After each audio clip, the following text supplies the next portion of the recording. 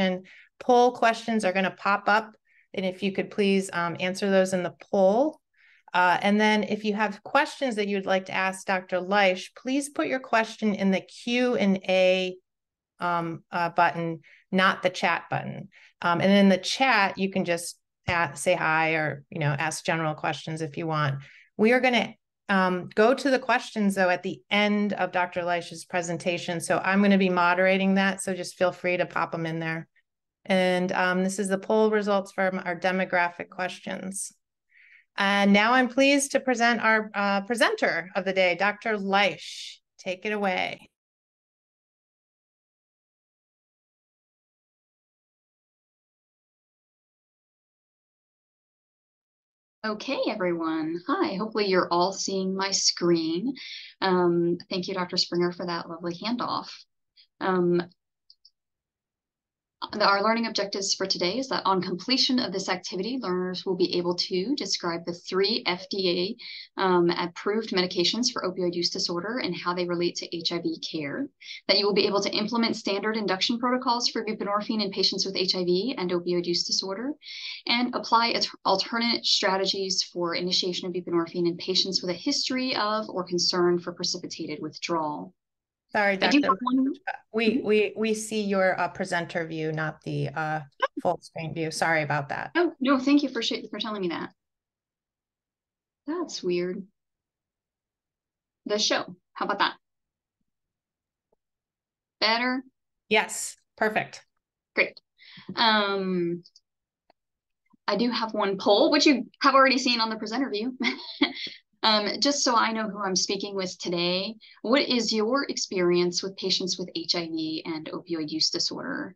Do you not see many patients with co-occurring OUD, or you see them, but you often have not managed the OUD yourself?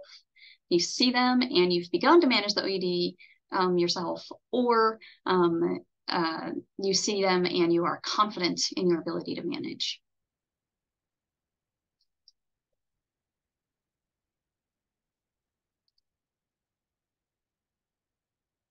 All right. There we go. There's the results of that poll. Okay, so some not seeing and some seeing but not managing, a little bit doing both. Great. Good for me to know as we present. So we're going to start this conversation as we start most conversations in medical education with a patient, because that's what we're here for. And this is the pre-test question. It's a 27-year-old woman with HIV, presents with a request for help with opioid use disorder. She's been off antiretroviral therapy for the past 3 months, but previously had plasma HIV RNA level suppression and no adverse events on lamivudine, zidovudine, efavirenz, and she would like to restart this regimen. She has tried quitting opioids several times, but efforts have been limited because of her inability to tolerate withdrawal symptoms. Her urine drug screen is positive for opiates and negative for fentanyl. Her last drug use was heroin the previous evening. The patient currently has stable housing but relies on friends for transportation. She has moderate withdrawal symptoms and feels very uncomfortable. Which medication for opioid use disorder is the most appropriate to offer this patient in the clinic today?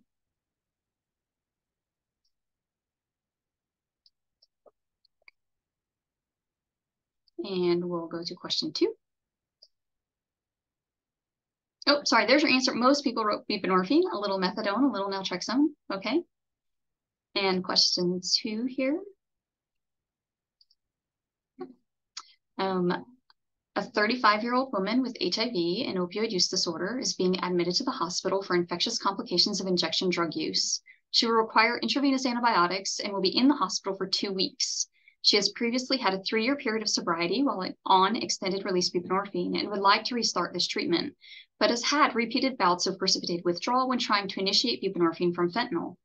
She waits as long as she feels she can tolerate, but she still feels worse after taking 2 milligrams to 4 milligrams of buprenorphine.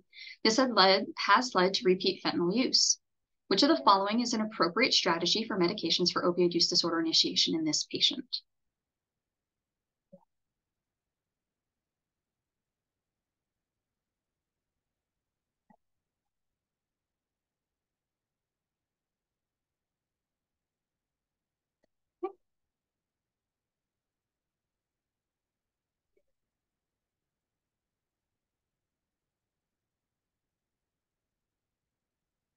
It looks like we have a variety of responses, but most people vote for beginning a full agonist and starting buprenorphine. And we'll see what that looks like toward the end. I do want to remind everyone that screening and diagnosis were covered in more detail in prior talks that are available online on demand at the IAS-USA website. And so please do see those, because I'm not going to talk about screening or diagnosis today. The one reminder I did want to give everyone, though, is that our words affect how we view and treat our patients. So this was a study done where they looked at 728 mental health care providers attending 2 mental health addiction-focused conferences, and 516 people completed surveys. They randomized patients to a clinical scenario where they used the term substance abuser, or one where they used the term substance use disorder. The vignettes were otherwise exactly the same, and there was a survey gauging whether the providers felt the patient presented in the vignette should receive more therapeutic or punitive action, or pose a social threat, or could regulate their behavior. And so the clinical vignettes look something like this. You can see one says Mary is a white woman who has completed college. She is a substance abuser who has managed to get through the challenges she has faced. As a recovering addict, she lives with her family and enjoys spending time outdoors and taking part in various activities in her community. She also works at a local store. And then they took the same words and just replaced has a substance use disorder and wrote a woman in recovery. And what they found is that clinicians assigned to the substance abuse vignette were more likely to agree with punitive actions, even though the person was in recovery, right? And that the participants showed negative bias towards terms such as addict, alcoholic, medication-assisted treatment, and relapse. And there were positive association toward terms like long-term recovery, medications for OUD, medication-assisted recovery, and recurrence of use. And so we just encourage everyone to use language that promotes wellness of our patient and not stigma. So please avoid terms like these when you're posing your questions at the end, and more importantly, when you're dealing with your patients, and try and use terms that decrease stigma, like person with substance use disorder, urine drug screens are positive or negative, not clean or dirty, things like that.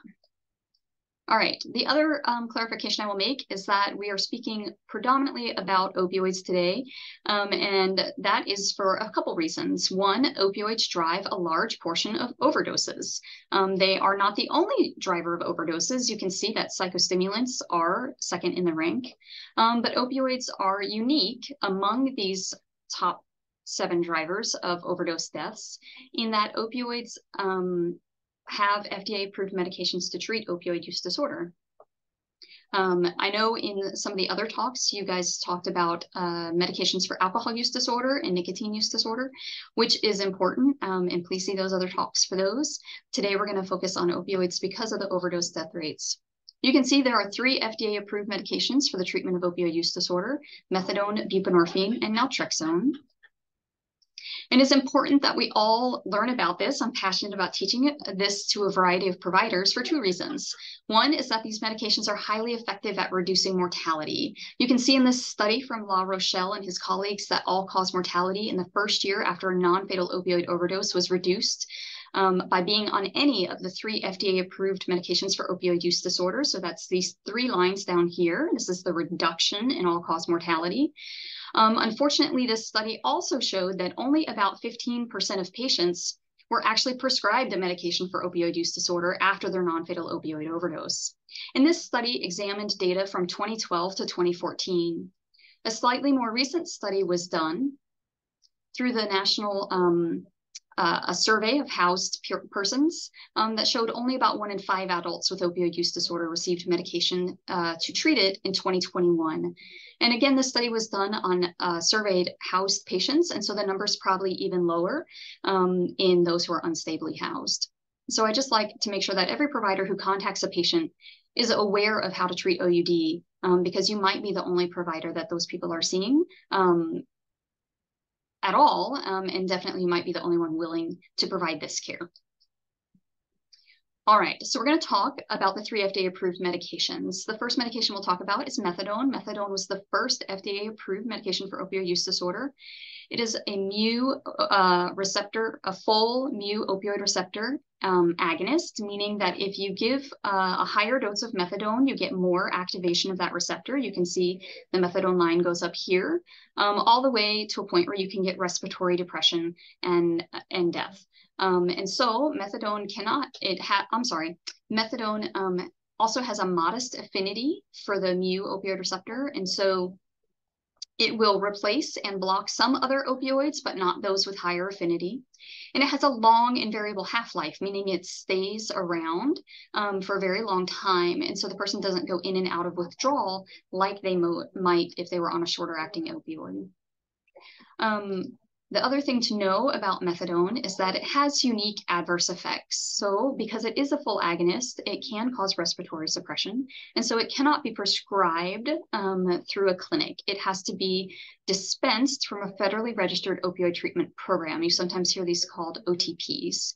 They're commonly known as methadone clinics as well, and they're sites where patients go daily for directly observed therapy. Methadone can also cause significant QTC prolongation, usually at doses greater than 100 milligrams or when in combination with other QT prolonging drugs. Therefore, it does typically require periodic ECG monitoring. In addition, methadone utilizes multiple CYP enzymes and therefore has a plethora of drug-drug interactions. One of particular interest to this group would be that nevirapine, efavirenz, and ritonavir, as well as leponavir, ritonavir, and darunavir-ritonavir combinations, may require higher methadone doses, and methadone may increase zidovudine levels. This is really all I'm going to say about methadone, as it is not one that you would regularly be prescribing from clinic. I did just want you to know about it in case your patient is on it and you have to worry about their antiretroviral therapy regimen or know how to check their QTC. If you thought a patient might benefit from being on it, but knowing you can't prescribe it in clinic, one of the ways that you can find them treatment is to go to the website findtreatment.gov. This is a website run by SAMHSA, the Society of Mental Health and Substance Use, and they will help you locate a treatment site close to the patient. It's actually a really great site where you can sort by insurance and the type of MOUD you want. The next medication we'll talk about is naltrexone. Naltrexone was the second FDA-approved medication for opioid use disorder. It comes in an oral and an IM version. However, the IM version, it's a once monthly version, is the recommended formulation for opioid use disorder. It is also approved for alcohol use disorder, and you can use the oral version for that if you would like, but we no longer use the oral version for OUD. Naltrexone is a full mu opioid receptor antagonist. It will sit on the mu receptor and block it. You can see that even with higher doses, you don't get any activation of that mu pathway. It's all blocked. And it has a very high binding affinity, and thus will displace pretty much all opioids from the mu receptor. And once on the naltrexone for a while, its blocking of the receptor will lead to much decreased tolerance. It's important to educate patients on that in case they have a lapse to use after they stop naltrexone, because the period right after stopping naltrexone is a time in which patients are particularly vulnerable to accidental overdose. So that's one of the points of education we have for patients. It's also worth noting that naltrexone has very few drug-drug interactions, and so there are no known drug-drug interactions for antiretroviral drugs. A lot of people ask, since there are more than one medication for OUD, which one's the most effective? And in general, they're all considered about as effective as each other. My mantra about naltrexone, though, is that it is very effective for OUD if you can get your patient on it. The graphic you see here is from the XBOT study, which was a large study comparing extended release naltrexone to extended release buprenorphine. And you can see from the flow chart that approximately equal numbers of participants were randomized to each arm, so 287, 283. However, if you look toward the bottom of that chart, you can see that a disproportionate number of the patients in the naltrexone arm failed induction. In fact, this plays out in the graphs below it, where the left graph shows the intent to treat analysis, meaning that they included every patient randomized to that arm. And you can see here that there's a clear difference between the medications with buprenorphine looking more superior if you look at everyone who was put on that arm in this graph. The right graph is a per protocol analysis, meaning they only looked at the people who got onto the medicine, and then they look like they're of similar efficacy. And so again, if you can get your patient on it, it will work just as well.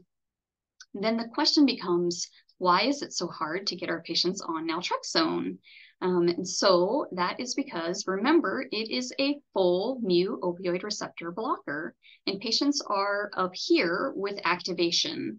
And so in order to not make them violently ill when we give them the naltrexone, we have to diagnose them with opioid use disorder in the clinic, and then we start a ton of medicines to try and help control all their horrible symptoms of withdrawal. So we'll start clonidine for agitation, loperamide for diarrhea, acetaminophen and NSAIDs for body pain, ondansetron and promethazine for nausea and vomiting, hydroxyzine for anxiety and insomnia.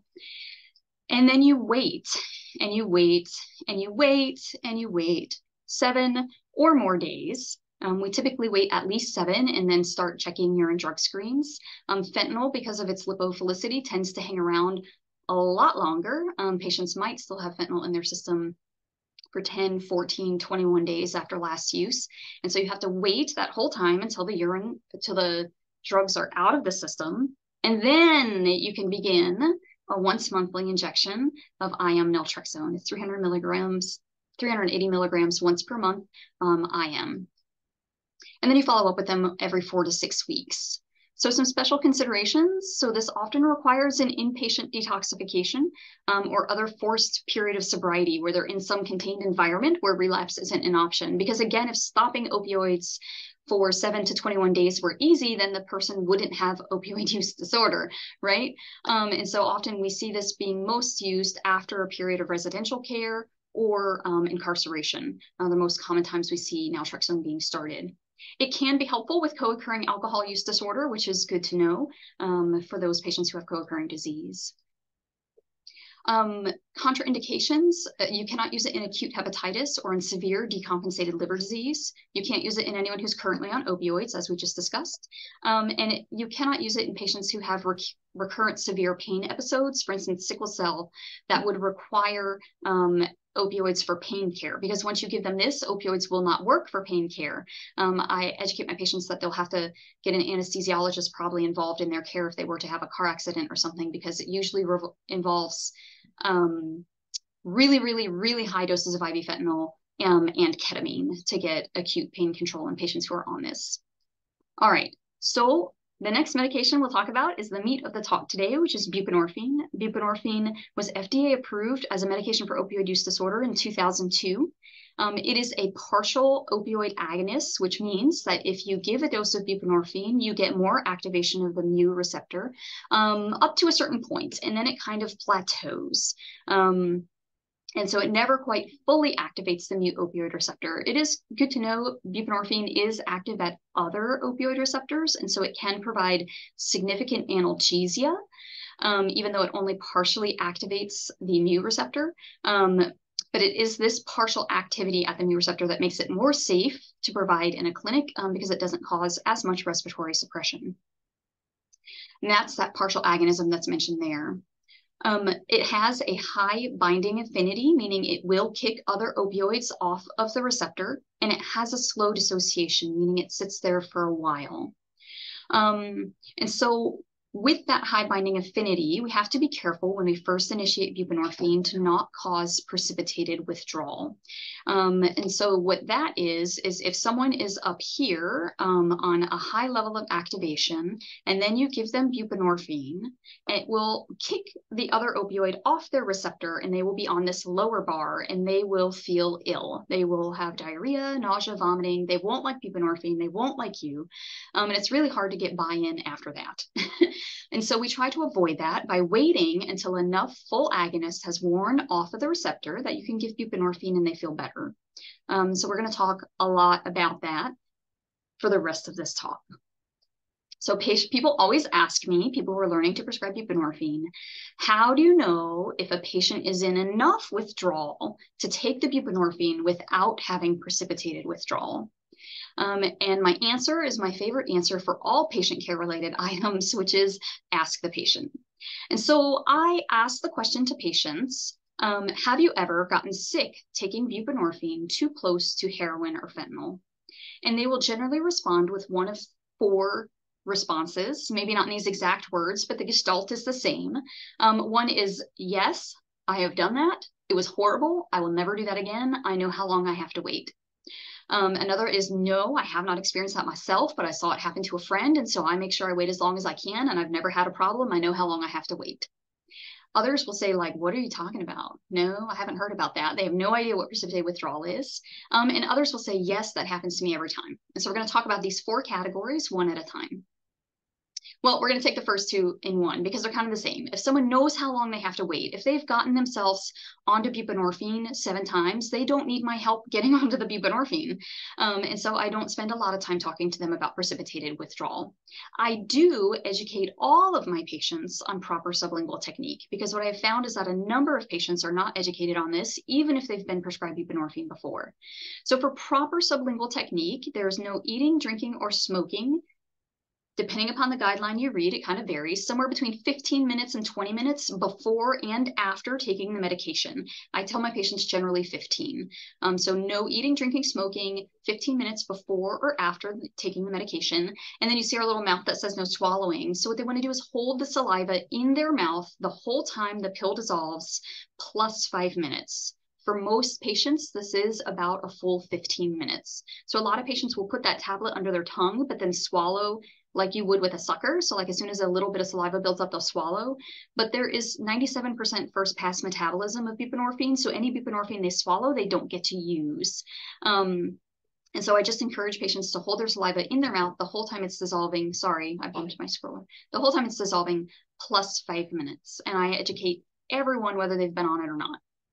And so for those first two categories of patients, that's all you have to say. Like, is it okay if I tell you just a little bit about the proper way to take it under the tongue? And then I tell them those few things and I write them a script and send them out. If a patient answers, what are you talking about? When I ask them about precipitated withdrawal, I then have to educate them on precipitated withdrawal, or I have to help them through it. So if it's in the inpatient setting, I might do a clinical opioid withdrawal scale calculation using MD-CALC. So the COWS, or clinical opioid withdrawal scale, is a little bit like the CWA we use for alcohol, in that the symptoms are intuitive, but the scoring is not. And so I tell people to just go to MD-CALC or your favorite medical calculator and use that. In general, for opioids other than fentanyl and methadone, we wait to a COWS of 8. For fentanyl and methadone, we wait for a COWS of at least 14. And that is just because the risk of precipitated withdrawal is higher with those. If a patient is doing an at-home induction rather than an in-hospital induction, I will explain the concept of precipitated withdrawal. And then if they are tech savvy, I will show them this buprenorphine home induction app. So that little teal stop sign looking thing is actually, it's a teal Suboxone. That's the shape of the Suboxone tablets. And so I will help them find that on their phone and they can download it. It is a free app and it walks them through a COWS and tells them when they're in enough withdrawal to start their first buprenorphine dose. And then they get to enter like their dose they took and their symptoms, and it tells them what to do after that. It's really a handy little app. If your patient is not as tech savvy, or your clinic isn't, that's fine. If you Google image buprenorphine home induction, there's about 30 versions of this kind of patient handout where it basically walks them through and says, before taking the buprenorphine, you want to feel as bad as you can feel. The worse you feel before you take it, the better you'll feel after. You should have at least 3 of these following feelings. And then it kind of walks them through how to take it. There's lots of samples of that online. I'm not attached to a particular one. All right.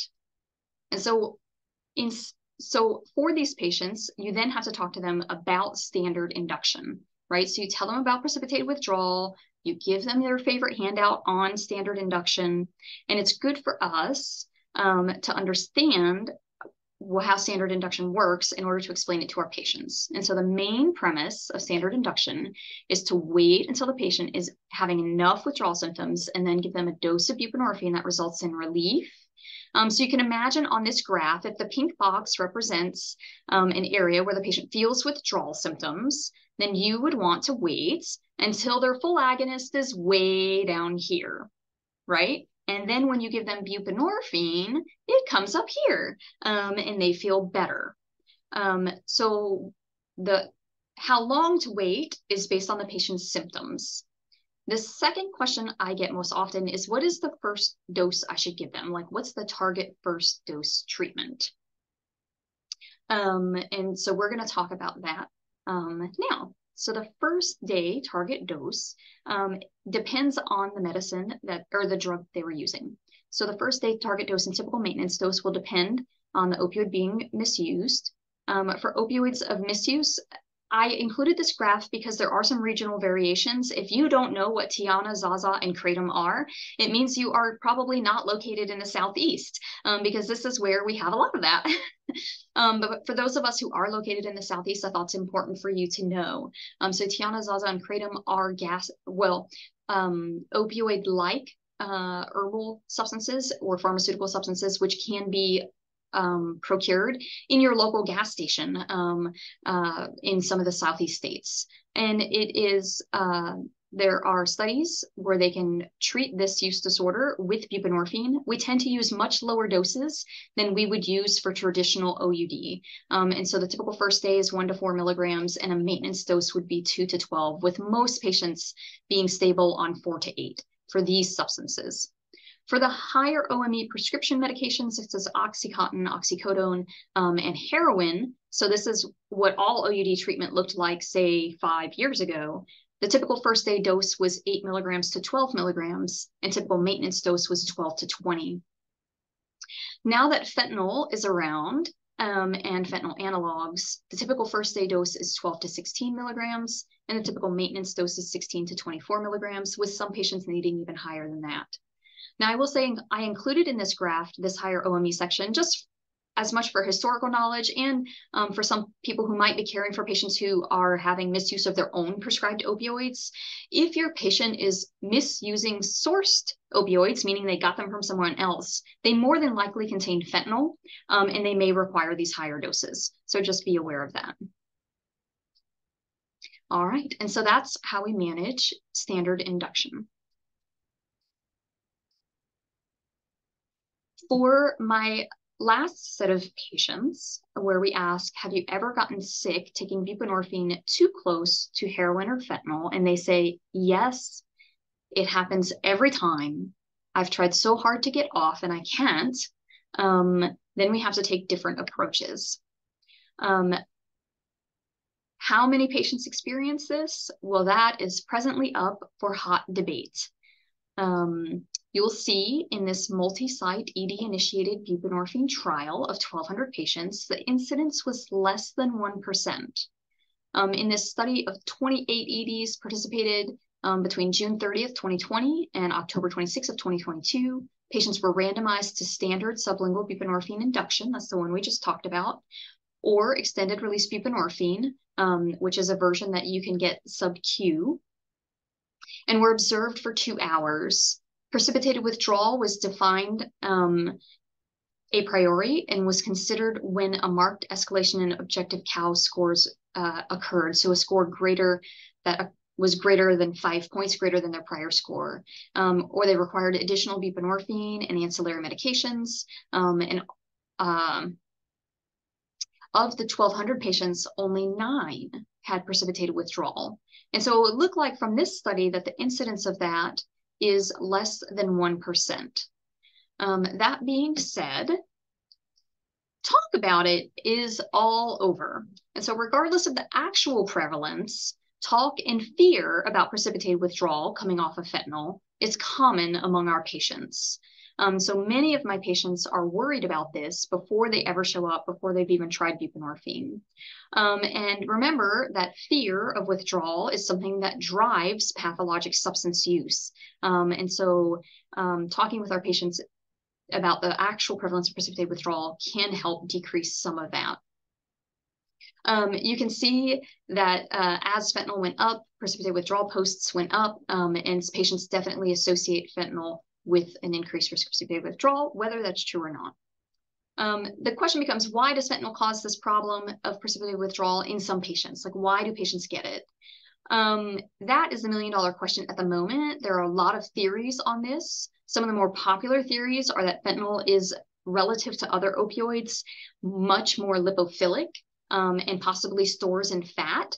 And then another theory is that the illicit fentanyl contains contaminants with other fentanyl analogs, and maybe it's the other fentanyl analogs that are also causing this. And then another theory is that maybe nitazines, which are sort of these novel drugs on the market that are opioid-like, are the ones that are causing the precipitated withdrawal. As of yet, none of us really know. We just know that some patients really do experience this. So if we can't answer the why, the question becomes what? What can we do to help those patients who have recurrent precipitated withdrawal? So there are several options for this, and we're going to talk about that. Of course, one option is to switch to a different medication for opioid use disorder, such as methadone, that does not cause precipitated withdrawal. But unfortunately, methadone is not an option for all patients due to factors such as lack of transportation, distance to nearest methadone clinic, and necessity of daily observed dosing or medical contraindications. So other alternatives, including admitting patients for detoxification, become an option. You would probably need that if you were considering naltrexone. Or if you wanted to admit them for medical detoxification, to wait for enough fentanyl to come out of the system to be able to start the buprenorphine. I have had patients who have experienced precipitated withdrawal with 3 to 7 days of sobriety from fentanyl. And that's with initiating buprenorphine. And so for those few patients where it occurs, it becomes a very sticky thing to manage. And what we do in those situations is we trial different techniques for initiating buprenorphine, the most common of which is something called microinduction. And then there's another version called macroinduction, and we're going to talk about those now. I do find, as we begin to talk about the different methods to avoid precipitated withdrawal, I sometimes find it helpful to share a different graphic that explains it slightly differently than the 2 lines that I just showed you. You know, I showed you the activation line, and coming down to the other line causes it. Another way to think about that is if all of your receptors are occupied by a substance like heroin or fentanyl, and then we give you a standard therapeutic dose of buprenorphine. So for someone on fentanyl, this would be like a first day dose of 8 milligrams. Then all of that heroin and fentanyl gets replaced off of the receptors at the same time, and you have a rapid shunt in your activation. And about 20 minutes later, you feel pretty terrible. You are this unhappy face with lots of withdrawal symptoms. And so we use different induction techniques to try and avoid that. And the 2 basic ways to prevent precipitated withdrawal is wait for withdrawal to happen naturally and then start the bupe. That's the standard induction we already talked about.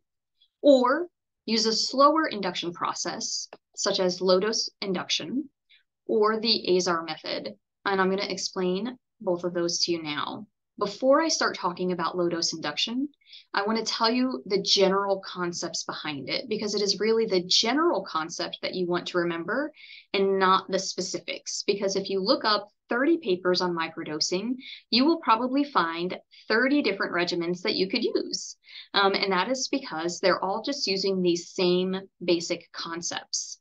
The basic concept is that you slowly start low doses of partial agonists while continuing a full agonist until the patient gets to a therapeutic dose of buprenorphine, and then you can stop the full agonist.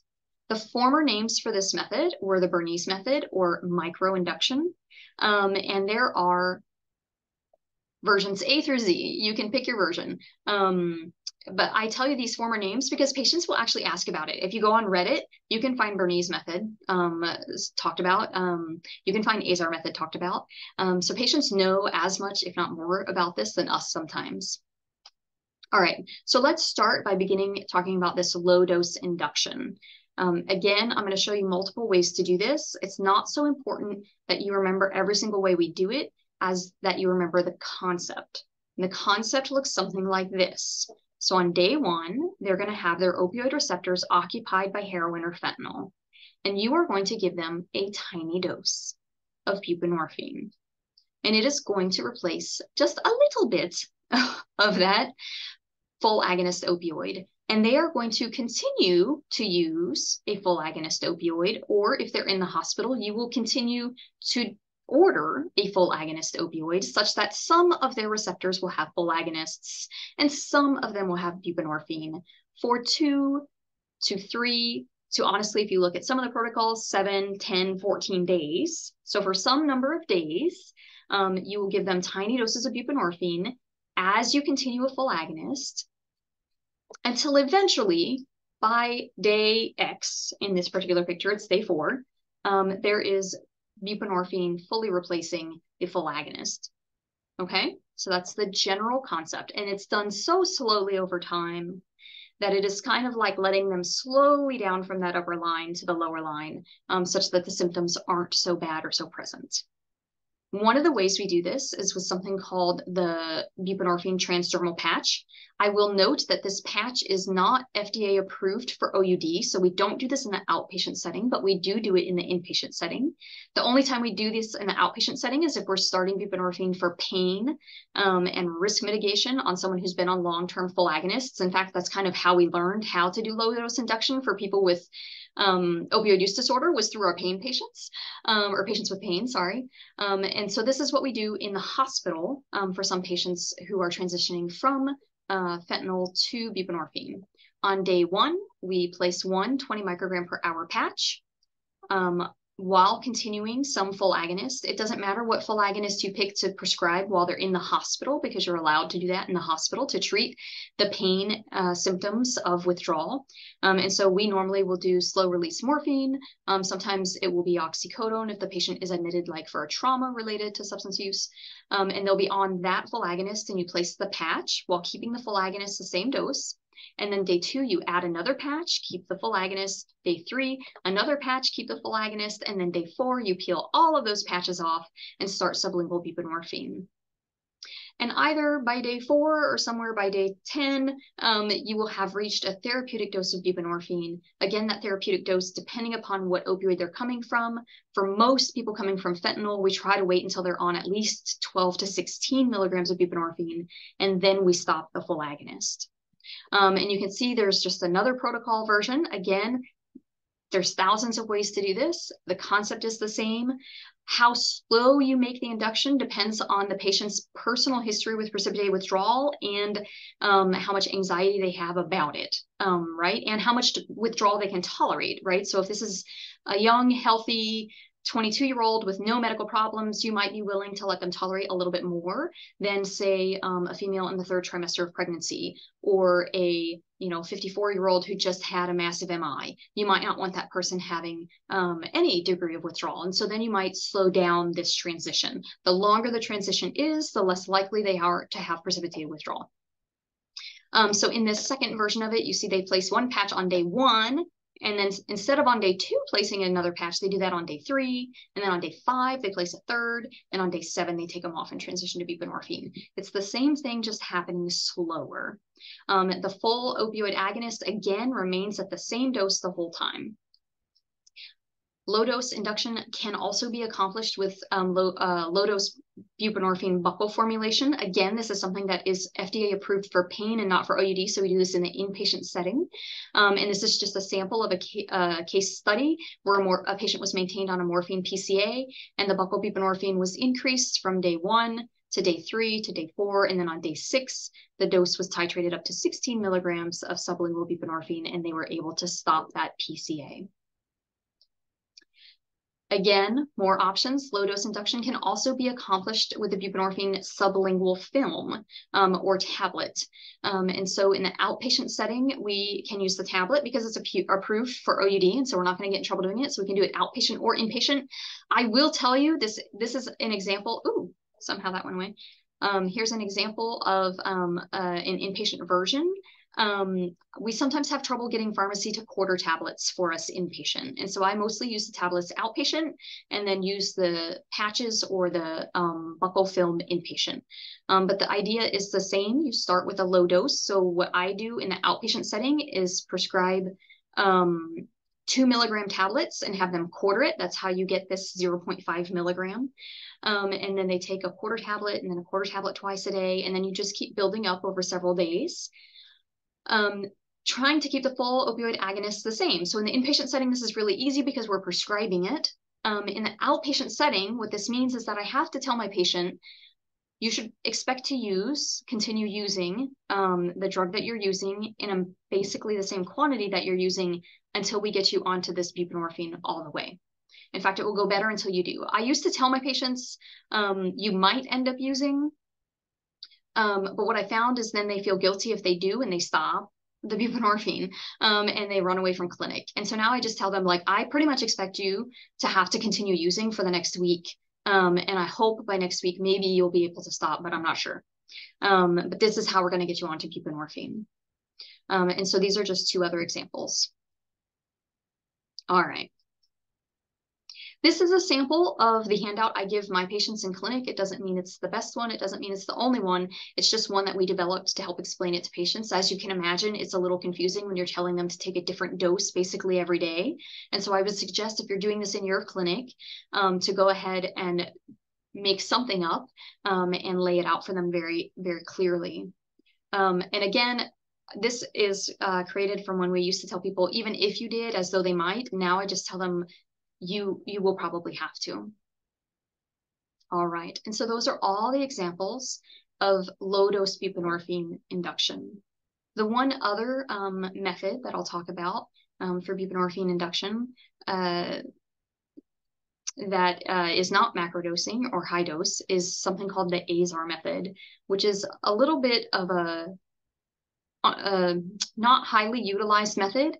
I don't anticipate that most of you would be doing this unless you're working in the hospital with vulnerable patients. But I want you to be aware of it in case you are. So the ASAR method is something that involves using a fentanyl patch in order to bridge people onto buprenorphine. So when do we use this technique at our facility? We use this if and only if they are admitted to the hospital and that they need buprenorphine initiation from fentanyl, who cannot or should not have withdrawal symptoms. So for instance, they are pregnant, or they just had a polytrauma and you don't want to stop all opioids just to get them onto buprenorphine and let them suffer through pain of their polytrauma. Or they just had a severe acute kidney injury and you don't want them to have nausea, vomiting, diarrhea at the time they have kidney injury, something like that. Or in select patients who have failed standard inductions and low-dose inductions and just are really having a hard time getting on. You also want to make sure that the patient is not at risk of a fast or unanticipated discharge, such as a patient-directed discharge, and plan for an addiction consultation as soon as possible. So this is not something we like many of the general teams to do. We just like them to know about it in case they're having trouble getting a patient on buprenorphine.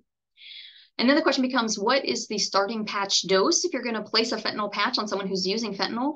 For low to moderate opioid tolerance, we use 12 to 25 micrograms. So that would be someone who's using, maybe once a day, maybe a small quantity a day.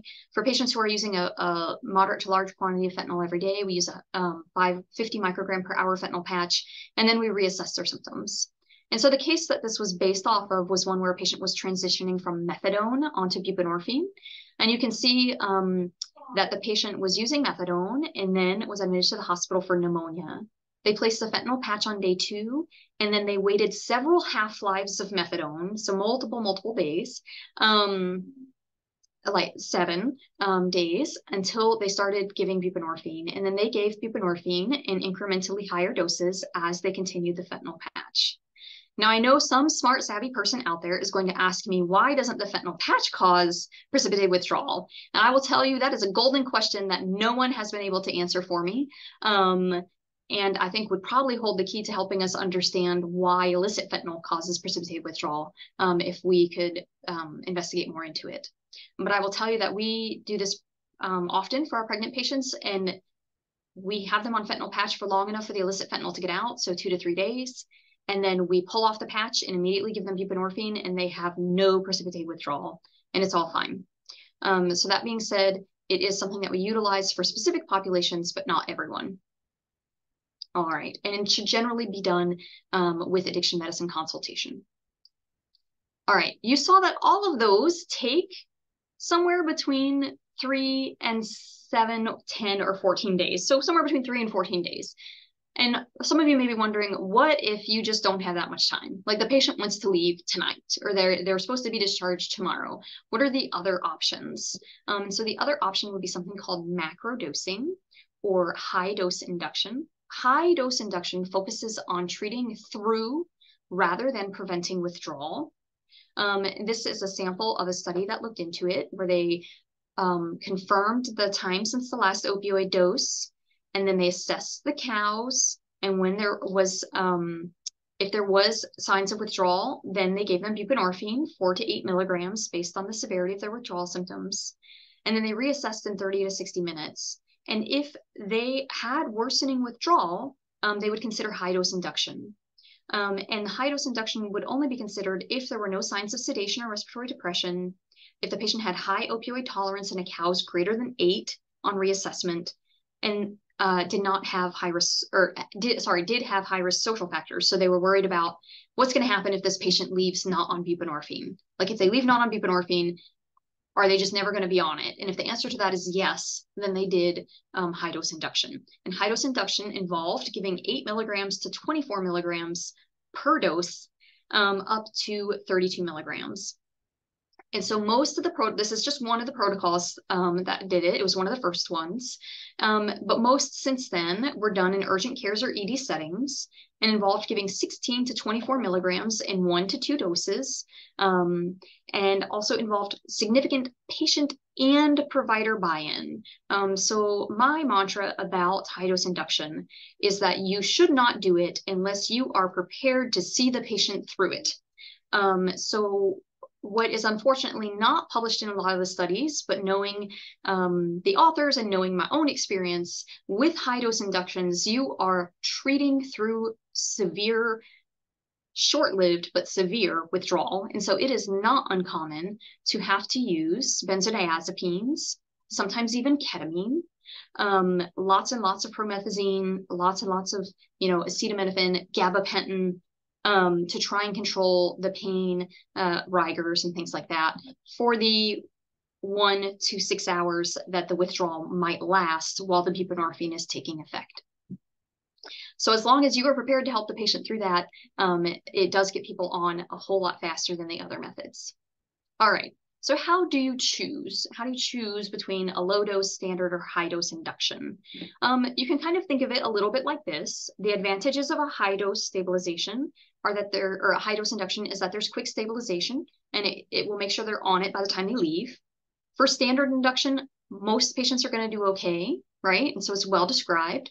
And for low dose, opioid absence is not required at first. And so you can get on with low dose without any withdrawal, right? Like standard and high dose both require some withdrawal. And so that leads to the next line, need for opioid withdrawal. Yes, yes, no, right? Like if someone can't tolerate any withdrawal, low dose is the way to go. The initial starting dose varies by induction technique, and the duration until stabilization varies, obviously with low dose taking much longer and high dose taking much shorter.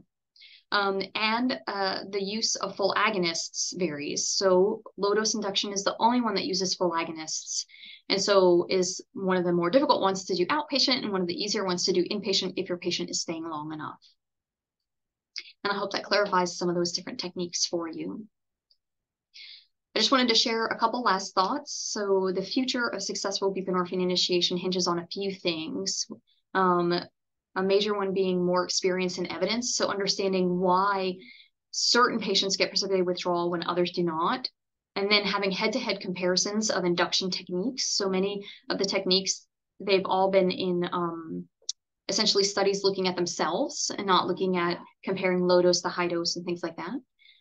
It also hinges on aggressive precipitated withdrawal management and understanding what those adjuncts are to use. So again, a lot of these adjuncts aren't published in the studies. And so sometimes when things like high dose induction get implemented in the community, it's done without the adjuncts and it does not go as well as it did in the study, because the patient who's lying there writhing in pain and sweating, who doesn't get ketamine or diazepam, is going to leave before they get their extra 8 to 24 milligrams of buprenorphine. And so just knowing more about precipitated withdrawal management is going to be important for all of us. It'll also be important that we have more consistency and integration of these. Like I just showed, we use different medicines for precipitated withdrawal at different institutions. And so having more standardized opioid withdrawal assessments and responses to those numbers will be important.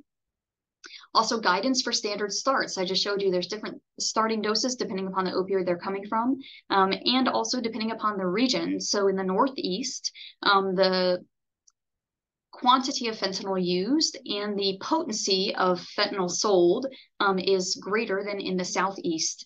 So for instance, when we do the AZAR technique, most of our patients are withdrawal free on 50 micrograms to 100 microgram fentanyl patch. I spoke with a friend in Vancouver. In order to get patients withdrawal free from their fentanyl use up there, they're using 500 micrograms worth of fentanyl patches. And so they stopped using that technique because then it gets really uncomfortable prescribing. But so finding those guidance for standard starts becomes hard just because of the difficulty in knowing what patients are actually using. But they would help us a ton if we could solidify some standards. And also coordination across settings, like I just mentioned. Those are my thoughts on going forward with buprenorphine induction. So in summary, there are 3 FDA-approved medications for opioid use disorder: methadone, naltrexone, and buprenorphine. MOUD is effective at reducing mortality and illicit drug use. Most patients, even those using fentanyl, will tolerate a standard induction with buprenorphine. And for the few patients who need it, one could consider a variety of buprenorphine low-dose or high-dose approaches. And so we will go with post-test question 1. I won't read it this time.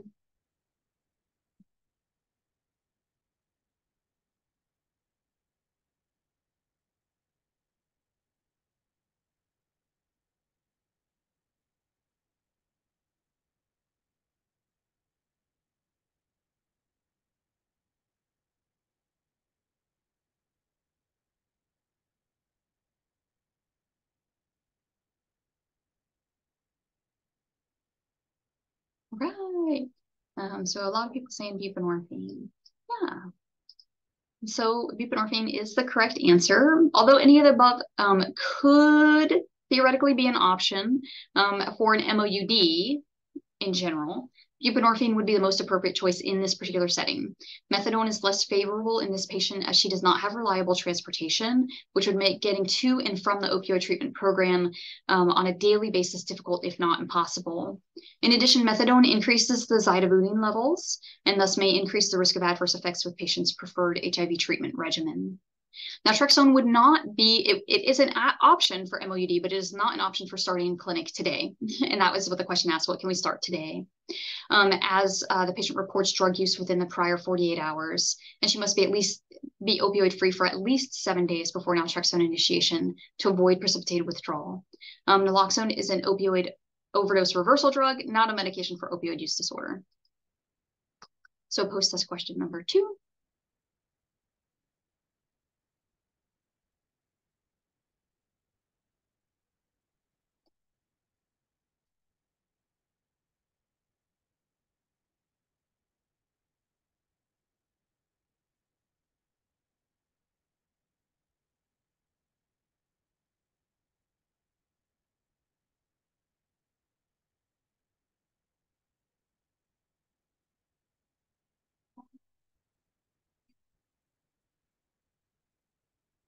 All right.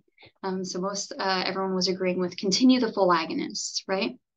Protocols for low-dose buprenorphine initiation generally include a full agonist opioid being given at a steady dosage for several days while buprenorphine is slowly increased to therapeutic levels. In the inpatient setting, this is done by replacing the street drug with an ordered full agonist opioid, such as slow-release morphine or oxycodone. And the concept behind that, some people always wonder, like, why wouldn't you decrease it? And the thought is that because the percentage of receptors that are available for binding is decreasing, the actual activity of that agonist is decreasing over time because it can't bind to as many receptors. So keeping the dose the same offers more medication out there to compete with the buprenorphine for the available receptors. That's why we keep it the same. That's the rationale. Okay. Acknowledgements and disclosures. So I did have some graphics assistance from my colleague, Dr. Davis Bradford. He's just better at these things than I am. And the information presented does not necessarily reflect the thoughts from my institutions, which are the Birmingham VA and the University of Alabama at Birmingham. All right, and I will stop sharing and hand back over for the question and answer session. Thank you so much, Dr. Leisch. That was awesome. And really a fantastic talk. And I don't just mean that because I really like talking about opioid use disorder. So really, really great. But we do have quite a few questions that are, very good questions. So, and really practical questions. A couple you have answered in your talk. The brief one, just if you could answer quickly, is why would a patient use oral naltrexone over IV. I think they mean IM naltrexone. Isn't IM naltrexone better for adherence? And I think you did report how oral naltrexone is not really effective for opioid use disorder, but I don't know if there's any brief comment you wanted to make about that. But I think I only mention it because if you look at some of the older guidelines, it will mention oral naltrexone, but that was because that was all we had at that time. Really, since we've had IM naltrexone, it really is considered the only effective one for OUD. Oral naltrexone is effective for AUD, but not for alcohol use disorder, but not OUD. Correct. And I think, yeah. So just to point that out there, some people do use oral naltrexone as this kind of test before they give IM naltrexone. I don't know if you want to comment on that, that I dissuade people from doing that, but so me too. It's so funny. Some of my colleagues do that all the time, and I understand the rationale. So some people will, so say a patient is opioid abstinent, their UDS is negative, they will give them oral naltrexone just to see that the patient tolerates it before committing to them having it in their system for 4 weeks.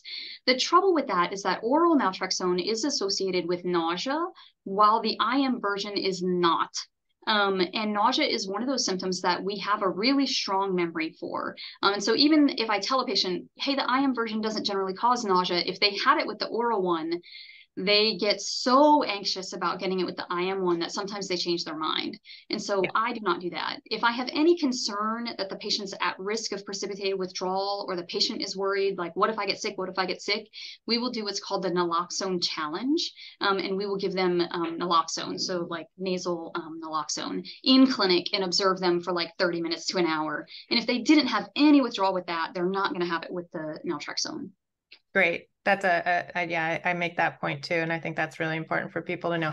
All the other questions, though, are really related to buprenorphine treatment. I just want to quickly get an answer to this one. It is an important one. Someone asked, is there a greater risk of overdose, say from fentanyl, during that low dose transition period? So as you're doing your transitions, is it possible, especially if you're providing this at home, of an individual overdosing? Is there anything you'd like to say about that? Yeah, so there's interesting research being done on using buprenorphine to reverse overdoses, right? Because even though it is an opioid and you're theoretically adding an opioid to opioids, it outcompetes the fentanyl. So whatever receptor the buprenorphine is binding to, it just stripped fentanyl off of.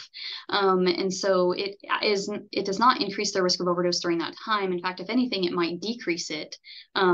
It's not therapeutic until you get therapeutic, but it does not increase the risk during that time. Right. And you probably recommend naloxone and OE and opioid overdose education as well. Yes. To everybody. Yeah. So I'm sorry, I should have said that while I was talking about. We give everyone who walks in our door naloxone. And so it's just so ubiquitous, I forgot to even mention it. But yes, everyone should get naloxone, even if they don't have OUD. So your patients with cocaine use disorder, your patients with methamphetamine use disorder, because fentanyl is showing up in everything. We also give people a card for the Never Use Alone hotline. I don't know if you've heard about Never Use Alone. No, we actually should put that in here. And if you give us the number, we'll add that. Yeah, you can say it. Run and grab it from my desk, but I'll put it on my slide set that goes on the website. How about that? Okay, great. I think that's a good thing. Yeah. We have a question about standard induction. A question that says, how fast do you go from the first dose to the maintenance dose, and do you titrate up? Is it daily or twice a day? And I think you might have, I think you did touch on this, but someone really thinking about, is there anything you want to add to other than what you've stated? So the first day dose, the first day is kind of dose finding, and they will start with usually 4 to 8 milligrams and kind of keep taking those. We normally do like 4 milligrams and then 4 milligrams and then 4 milligrams every 2 hours until they have significant relief of symptoms, up to 16 milligrams on the first day. And then we prescribe enough for them to take 16 milligrams for the first 3 to 5 days and see them back in clinic. If they're still having withdrawal or craving, then we will prescribe 4 more milligrams, so a total of 20 milligrams. And then we'll see them back in another 3 to 5 days until we get there. So by the physician drug reference, buprenorphine takes about 72 hours to reach steady state sublingually. And so we tend to go up every 2 to 3 days. Now, that being said, if someone was previously on 20 or 24 milligrams and then had a lapse to use that was 3 months long, I don't start at 16 and take 2 weeks to get to 24. I just get them back to 24 as quickly as possible. Yeah, I agree. We have a couple of questions from Dr. Eaton, and I just want to get to those too. She asked if is it better to use buprenorphine product alone or buprenorphine combo naloxone is okay for microinduction? Buprenorphine, and I'm sorry, I normally give this disclaimer at every talk. I am too lazy to say buprenorphine naloxone every single time I say buprenorphine. But if I meant buprenorphine monoproduct, I would specifically say buprenorphine monoproduct. And so in everything that I talked about today, it is perfectly fine to use the buprenorphine naloxone combination. And in fact, that's what we standardly use. The only people we use buprenorphine monoproduct for are people with severe decompensated liver disease or patients who are pregnant. And we now kind of know that it's probably safe to use the combo product even in pregnancy. It's just not considered standard of care at the moment. Okay, thank you. And if the patient does develop some withdrawal symptoms after the first 8 milligram buprenorphine dose, the question is, they've heard some patients say they just go ahead and take another 1 to 2 tablets. Is that advisable? Could they override the withdrawal with additional buprenorphine in the induction period? So I generally tell patients, if you take this dose and you get sick, you have 2 choices. Option number 1 would be to just take more buprenorphine and just keep taking more until you feel better. Option number 2 would be to call clinic, and then we will talk about a different way for you to get on this. And really, whether you choose option 1 or choose option 2 is up to you. The other thing I should have mentioned is that for everyone that I'm sending home with standard induction instructions who does not know how to get themselves on buprenorphine. So it's not someone who says like, doc, I've had precipitate withdrawal before. I know how long I have to wait. I get on it without a problem. If they fall into the category of people who are more like, I don't know what you're talking about, I've never tried this, then I will send them home with standard induction instructions and adjuncts for withdrawal symptoms should they develop. Or you don't use clonidine. Do you use Atarax or other things? I use clonidine. I use some clonidine. I use hydroxyzine. I use loperamide. For the rare patient, depending upon the situation, I might use a little gabapentin. It really depends. What I do is I ask them, what symptom of withdrawal bothers you most? Because it is adjuncts. Yeah, it's interesting. Some people get horrible nausea, vomiting. Others get none. And I don't want to waste their money or mine giving them antiemetics if they don't get any. But then I give them instructions like, if you do get sick, here's some medicines to take. If you can take those and take more buprenorphine, do that. If you're too scared or you feel too sick, call us and we'll talk to you about the other ways. Yeah, and I think, really asking the patient and the patient's perspective and their history is so important. So I'm really glad you discussed that and are really bringing that home. There are questions about how do you actually recommend transitioning from methadone to buprenorphine? And I think you were alluding to it in your, when you say that full opioid agonist in your presentation, that those types of slides and could be helpful in that transition. Yeah, so if we were transitioning, like if someone's at an opioid treatment program and they would like to be on buprenorphine instead of methadone, we will call the opioid treatment program. We will tell them the patient's plan, and we will tell them, hey, we need you to keep their dose steady, even though they're going to show up positive for buprenorphine, because we'll let you know once they reach a therapeutic dose. And then we start very low dose and we titrate up. How fast we titrate up sort of depends on the patient's degree of concern about withdrawal and the patient's methadone dose. There used to be some thought that you had to decrease methadone doses down to like 30 or 40 before you could do a low dose induction, but we now know that that's not true. We have done low dose inductions on patients up to, I want to say 220 milligrams of methadone, which makes I have no reason to believe you couldn't do it higher. The concept is still the same, but you just have to work with the opioid treatment program. We do normally take about 2 weeks to transition people from methadone to bup with that low dose thing, and they just stay on both medications. And I know it feels anxiety provoking for some people to have someone on 150 milligrams of methadone and 7, 8, then 9 milligrams of buprenorphine, and you're like, oh, are they getting sedated? Are they getting sedated? But just remember, like, any receptor the bup binds to, the methadone can't. And so it just sort of goes into that. It's not more dangerous than what they were doing before. Right. And we've been doing this in the hospital as well, in patients with infective endocarditis and other comorbidities, and you just keep the opioid as well as other additional opioids going, and you can safely go up and also we've been able to safely get them onto injectable buprenorphine, but you don't drop the methadone. And so, like you said, there's lots of things that have been published about this. I think, there's good information out there. And I think you answered the next question, because about the benefit of transitioning patients that have been on years, potentially, of methadone, which we see all the time, onto a buprenorphine product. And I think you've already commented on how that's done. Like, you just said that it can take a little while. It could take, and it's all really talking to the patient. And that, again, is like communicating with the methadone program, right? And also making sure the patient understands and where you're doing it, right? Inpatient versus outpatient. Yeah. And so if you're talking about, did you say the benefits? Like, what would be the benefit of converting someone? Yeah, I think the question was why would you, what's the point of transitioning someone? I guess besides the patient requesting to be onto buprenorphine, what would be the benefit of transitioning someone who's been on a stable dose of buprenorphine for years, or excuse me, methadone for years onto buprenorphine? Yeah. So rarely would I force someone to make that transition, right?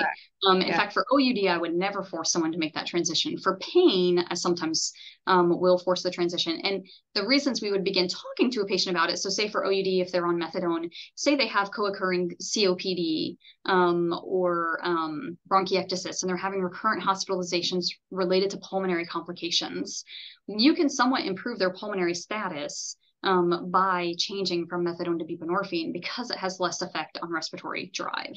And so it's really more just a side effect profile thing if we ever do make that suggestion. Or sometimes cost. Quite frankly, methadone, regardless of how stable you are, is often the same cost every day, whether you're going, you pay for the day, whether you're going once a week or once a month, you still pay the same amount. Whereas with buprenorphine, once you space out to monthly visits, it's actually way cheaper to see the doctor and get a prescription for buprenorphine than it is to go to methadone clinic. I would say that by and large is the reason that most people want to transition. Right. And there might be some side effects like prolonged QT and other things make it happen. There is a question about how you switch from sublingual buprenorphine to the film. Pretty much they're the same. It's the same dose, but I don't know if there's anything you want to say about that. So the sublingual tablet and the sublingual film are of most buprenorphine naloxone formulations are the same. There is one rogue agent out there called Zubsolv, and I'll use its trade name because generically it's also called buprenorphine naloxone, which is very confusing. But its dose, you'll know if you see it because its doses are weird, like 5.7-2. Whatever. It's decimals and it's strange, and it does not convert at quite the same ratio. I do have that little graphic if you want me to show you, or I can put it in the slide set. The only thing to know about that one is that the 5.7 Zubsolv dose is equivalent to the 8 milligram Suboxone or standard buprenorphine naloxone formulation. But otherwise, all the sublingual versions are the same. The buccal formulations and the transdermal formulations are different. They are lower dose, and so most of those formulations are 4 milligrams or lower, or equivalent to 4 milligrams or lower of the sublingual version, and therefore are not approved for OUD because you wouldn't be getting a dose high enough. One, and two, they're not co-formulated with naloxone. Right. And for the interest of time, what we'll do, there's another question that was asked offline about how to what you had just described, convert from different formulations. And as you said, we'll put that in the slide deck for everyone to review. I think there's a couple of good questions that we should probably get to that are important. What happens if somebody continues to use while they're on treatment for Suboxone? Mm-hmm. I guess the question would be, what are they continuing to use? If they are continuing to use opioids, then I'm worried that my buprenorphine dosing is insufficient, right? And we would work on adjusting their buprenorphine dose. If we reach some ceiling dose, like 32, 36 milligrams, and we begin to want, and they're still using opioids, then we begin to get into questions of, are they taking it properly sublingual? Like, did they understand the instructions? Because sometimes we give the patients the instructions, but it's their first day in clinic and they're in withdrawal and they honestly can't hear everything we're telling them. Right. And they've signed 72 papers for consents and medication contracts and whatever. And so we just address those factors if it's opioids. If it's things like methamphetamines or cocaine, I'm just honestly not super surprised because buprenorphine's FDA approved for OUD and not for other substance use disorders. And so while I do hope that over time the other substance use will disappear, we don't stop the buprenorphine because of it, because I'm not expecting the buprenorphine to affect it. We do sometimes monitor patients more closely. In general, we'll follow people weekly while they're positive for other substances, if that isn't a barrier to care. If someone has to drive 25 miles to my clinic and me making them come every week is going to make them stop, then I don't do that. Right. But if they can come to clinic weekly, I will, just for an opportunity to engage in motivational interviewing and to make sure they are up to, like, have an active Narcan kit at home, because they do remain at risk of fentanyl overdose even if they're using methamphetamines or cocaine, right? To offer them fentanyl test strips, to offer them other harm reduction counseling, things like that. Right. And we only have time for a couple more questions, but I know we're ending at 3:45. So if you want to stay, if it, we got the go ahead to stay and answer a couple more, but there's a question about, is it possible to get patients off all opioid use disorder therapies if patients ask for methadone, buprenorphine, or naltrexone, are lifelong medications? How would you answer? So the way I tend to... And a follow-up one is, are there any concerns about abuse of buprenorphine? So, okay. So how do I answer? A patient actually just asked me this today. My general answer is that there's really good data to say staying on it for at least the first year will reduce ER visits and relapse rates. And so I encourage patients to stay on it for at least 1 year. There's emerging studies that show that patients who stay on it for the first 5 years probably have lower relapse rates. And so to consider being on it for longer than a year, maybe 5 years, and that some patients stay on it forever. And quite frankly, that's okay. So I tend to think of buprenorphine a little bit like an SSRI. If I started an SSRI for an acute depression after someone's loved one died, and 6 months later, they're like, you know what, I think I'm adjusted, I'm okay, I might taper that. But if I started SSRI for major depressive disorder with multiple suicide attempts, I'm not going to 1 year in say, hey, do you think it's time to taper? Maybe we should go on this medicine. So for someone who's had multiple overdoses and a long-standing history of heroin or fentanyl use, if they stay on their once daily buprenorphine for the rest of their life, I really don't consider it a harm. I consider it a win. Because they otherwise are living a normal, healthy life, just like the patient on an SSRI or levothyroxine or, name your other medication. Right. And I think that's important to point out that this is a FDA approved, very effective treatments for a very serious, life-threatening disease. And so there's no data to support the long-term treatment is increased toxicity. So it's as long as they need it is the key. Yeah. There's one last question about headache as a side effect of buprenorphine. How would you advise somebody if they don't want to take buprenorphine because of a headache? So most of our patients with really adequate hydration and then intermittent Tylenol tolerate buprenorphine. I do see some patients who get symptoms with buprenorphine naloxone that don't get them with buprenorphine monoproduct. Mm-hmm. I know theoretically it is not absorbed at all sublingually. In fact, it's not supposed to be absorbed. The naloxone is not supposed to be absorbed sublingually. Sorry. It's there only to prevent injection. And so I try to use the combo product, like I just said. If someone's having severe headaches and they don't have access to another MOUD, so for instance, they live 30 miles from the nearest methadone clinic, if it's the difference of them being on MOUD on buprenorphine monoproduct or not getting treatment, I just switch to the monoproduct. Like it'll be okay. And I do see less headaches with that. Great. Thank you so much. We haven't been able to answer all the online questions, but I think we got most of them. Thank you so much, Dr. Leisch. We're going to just end with a few reminders. If there's evaluations, if you're still with us, information on how to claim the CME will be emailed to you by 5 p.m. Pacific time tomorrow. And we hope you give us our feedback. We have another awesome series coming up, part 4 of this series, which is on alcohol and tobacco use disorders in patients with HIV by Dr. Geetanjali Chander. And that'll be November 30th, moderated by Dr. Ellen Eaton. And just to remind you, IAS-USA, other series coming up, implementation of long-acting drugs for treatment and prevention of HIV, Monday, November 13th. You can see the times. And also presentation by cardiovascular disease prevention in patients with HIV, the REPRIEVE trial, and some other upcoming awesome webinars by awesome speakers. And other meeting coming up. And we really want to thank you for joining us and participating today. We appreciate it.